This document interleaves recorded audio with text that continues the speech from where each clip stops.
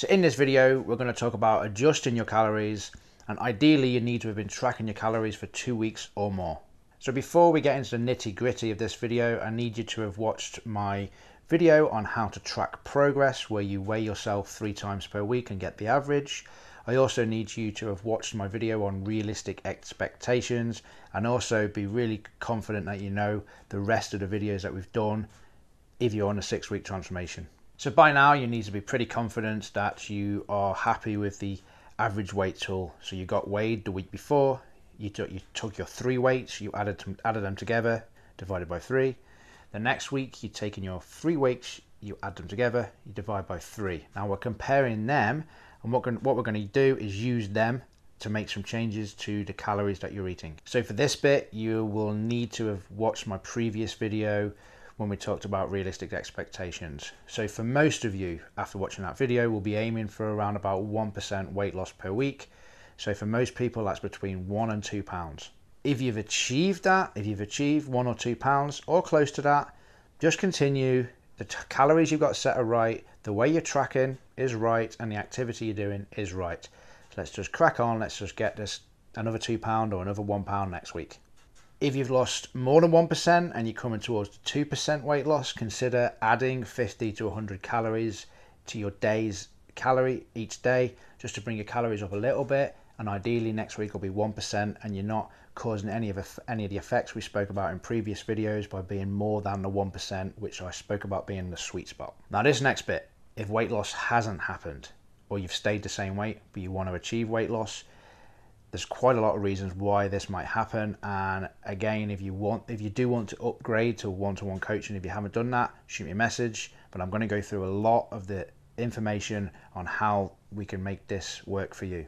So you can see on screen now the how to adjust graphic, and as you can see, there's loads of reasons on the left in the orange as to why weight loss might not have happened.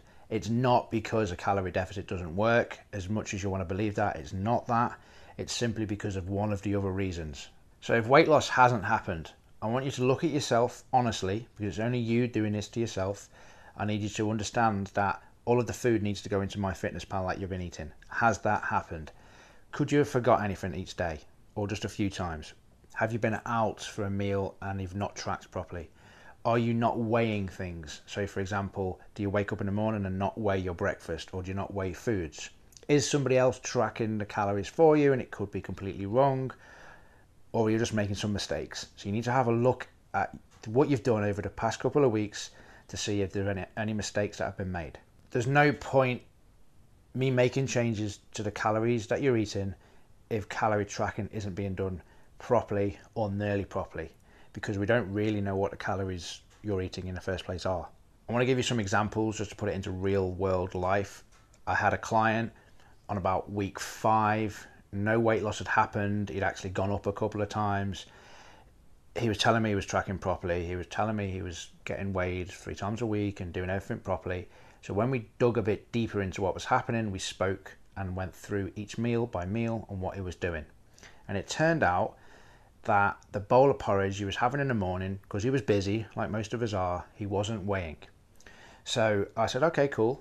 How much have you got in there for your bowl of porridge? And he was like, 300 calories. I was like, okay.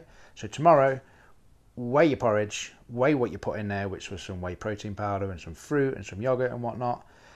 Tell me how much it works out to. And when he actually weighed it, he figured out he was eating around about 850 calories for his breakfast, which of course adds 500 odd calories onto his day, which took him straight out of a calorie deficit, so he wasn't losing any weight, and it was simply because he wasn't weighing his breakfast, even though he was weighing everything else during the rest of the day. Another lady, months and months went by, weight loss was happening, then it stopped, and it sort of went back up a little bit, and then it was down and up and down and up and down. Again, she was promised that she was weighing everything was the same, nothing had changed. So we simply went through her day, meal by meal, and we discovered that her evening meal, which was always similar, was being cooked by her partner. Now her partner, when she went and watched what he was doing, was putting coconut oil in every single meal, but like tablespoons and tablespoons and tablespoons of coconut oil, but it wasn't on a piece of paper he was giving her to tell her how many calories and how much each food weighed. So when she asked him, why haven't you been putting that on my list? He was like, well, coconut oil's got no calories in it, has it? So what happened there was, it wasn't actually her fault, it was actually her husband's fault, and also he didn't even mean to do that because he just made a mistake because he was not knowledgeable in the nutrition world.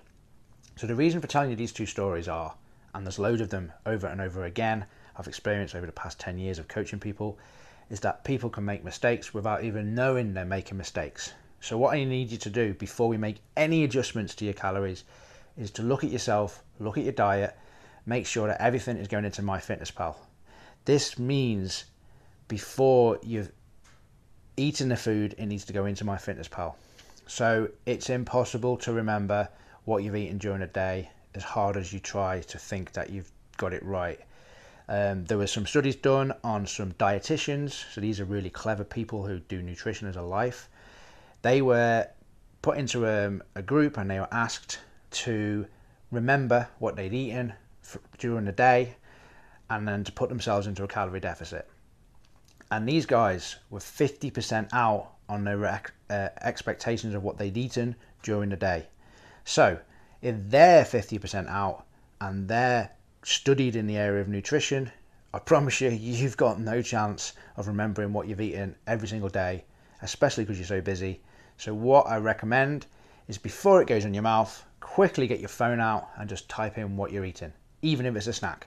Then, if you've discovered some areas where you've been making mistakes, let's just say, for example, you didn't put oil into MyFitnessPal like the lady did. What you're going to do is just crack on, do another week, and you're going to try and hit the right calorie number by tracking properly. Now, if you've looked at yourself and you've gone, I'm sure everything is right, which is nearly 99% of people, by the way, so do have a proper look at yourself.